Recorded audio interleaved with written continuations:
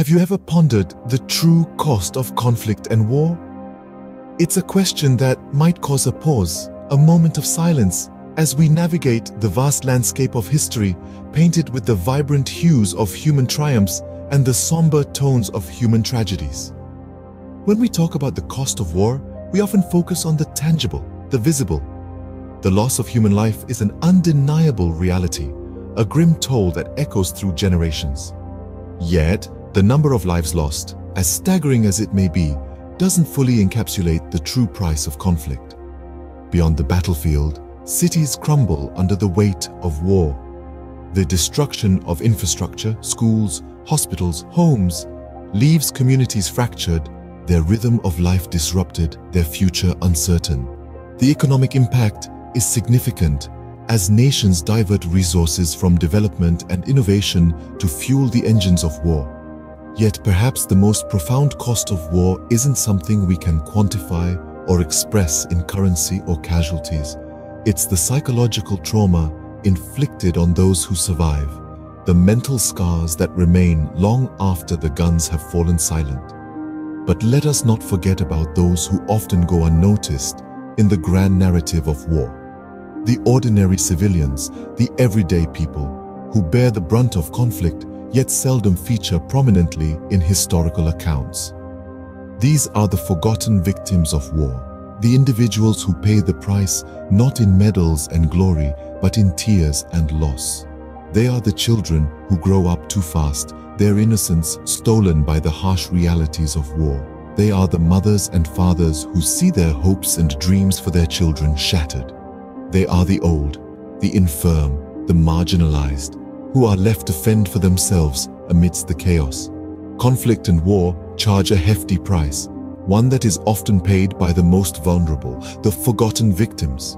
Their stories, their experiences, their sacrifices serve as a poignant reminder of the true cost of war, a cost that goes far beyond what we see on the surface.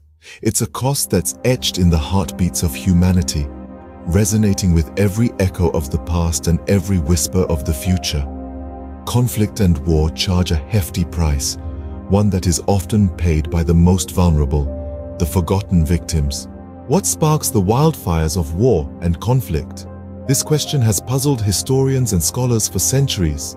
Often, the ignition point lies in territorial disputes. Nations or groups lay claim to the same piece of land, sparking a heated struggle. Then there's the chasm of economic inequalities. The rich get richer, and the poor get poorer. This wealth gap can fan the flames of resentment, leading to violent confrontations. In the same vein, political ideologies play a significant role. Differences in beliefs about how a society should be governed can lead to factionalism and ultimately conflict. Religious or ethnic tensions, deeply rooted in a society's history, can also be catalysts for war. A perceived threat to one's faith or ethnicity can trigger defensive and aggressive reactions, escalating into full-blown warfare. The seeds of conflict, sown by these factors, blossom into devastating wars, creating countless forgotten victims. What happens when the guns fall silent? In the wake of conflict, we are left with a landscape that's changed forever, not just in the physical sense, but also in the fabric of societies and the lives of individuals. Civilians, often the most vulnerable and least involved in the machinery of war, bear the brunt of these changes. Picture, if you will, a bustling town square now silent and deserted. Shops that once teemed with life and commerce lie in ruin. Displacement is a common aftermath of conflict. People are forced to leave behind their homes, their communities, the life they've known and loved. They become refugees in foreign lands or internally displaced within their own country, struggling for basic necessities like food, shelter, and safety. But displacement is only the tip of the iceberg. With the loss of livelihoods comes a new fight, a fight for survival. Fields that once yielded bountiful harvests are now barren or littered with unexploded ordnance. The infrastructure that supported trade and commerce lies in ruins. Individuals who were once providers find themselves reliant on aid, their skills and trades rendered obsolete in this new reality. And let's not forget the scars that aren't visible to the naked eye. The psychological trauma inflicted by war is profound and long-lasting. People are haunted by the horrors they've witnessed, the loved ones they've lost. The mental health impact of conflict can last for generations, creating a cycle of suffering that's difficult to break. The struggle to rebuild lives and communities after a war is a monumental one. It involves not just rebuilding structures, but also healing minds, restoring livelihoods, and mending the social fabric that's been torn apart. The end of war does not signal an end to suffering for these forgotten victims. The aftermath often carries hardships that extend far beyond the battlefield. The unseen aftermath of conflict is a tale of resilience and survival, a testament to the indomitable human spirit that perseveres against all odds. Is there a path towards healing and hope after such devastation? The answer lies in the tireless efforts of countless individuals and organizations dedicated to post-conflict recovery and rehabilitation. From peace-building initiatives that aim to prevent future conflicts to psychological support provided to survivors dealing with the invisible scars of war. These actions are instrumental in not only rebuilding destroyed communities, but also in restoring a sense of normalcy to those who have lost everything. Economic aid plays a vital role in this process as well. It provides resources for rebuilding infrastructure, supporting education, and stimulating local economies. It's a beacon of hope, a promise of a better future. But perhaps the most remarkable aspect of this journey towards healing is the resilience and strength of the human spirit. Amidst the ruins, survivors rise, determined to rebuild their lives and communities. Despite the horrors of war, the strength of the human spirit often shines through, offering a glimmer of hope amidst the rubble. So, what have we learned about the cost of conflict and its forgotten victims? War, as we've explored, is a complex and harrowing phenomenon. It's far more than just the clashing of nations or ideologies.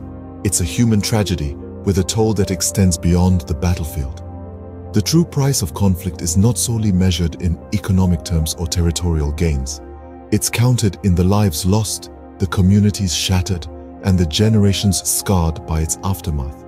We dove deep into the causes of conflict, understanding that they are often rooted in a complex web of historical grievances, political power plays, and economic disparities.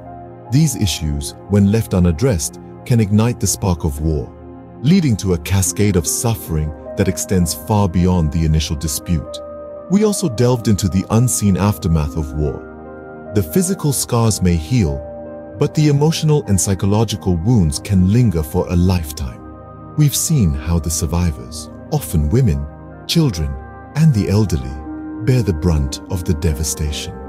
They are the forgotten victims, their stories untold, and their plight overlooked in the grand narrative of war. But we also discussed healing and hope. The resilience of the human spirit cannot be underestimated. Even in the darkest hours, there is a light that shines through the gloom, a beacon of hope that guides us towards a better future. It's the grassroots organizations providing support, the volunteers offering aid, and the survivors themselves rebuilding their lives and communities. The importance of peace cannot be overstated. It's not just the absence of conflict, it's the presence of justice and equality. It's the recognition of our shared humanity and the collective effort to create a world where every individual can thrive. Finally, we underscored the critical need for post-conflict support. It's not enough to just stop the fighting. We must also address the underlying issues that led to the conflict in the first place and provide the necessary resources for healing and rebuilding.